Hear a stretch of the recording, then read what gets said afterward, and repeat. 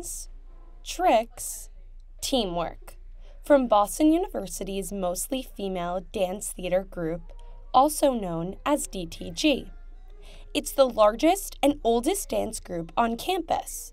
Similar to BU's also mostly female dance team, DTG doesn't get all their funding from BU's Student Activities Organization. Historically, male groups are probably a lot more funded. DTG dancer Lavinia Kosher says among females, there's not enough representation for women of color and transgender women in dance or sports. Gender disparity is a very real thing in the sports world, across forms. I mean, whether we're just talking about the gender pay gap or representation, anything like that.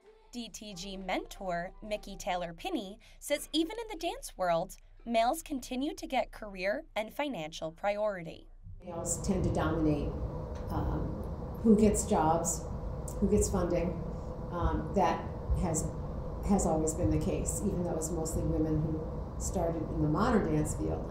A December GBH article says BU's dance team cleans up Agganis Arena for about $700 to $800 to help get them to their competition in Florida.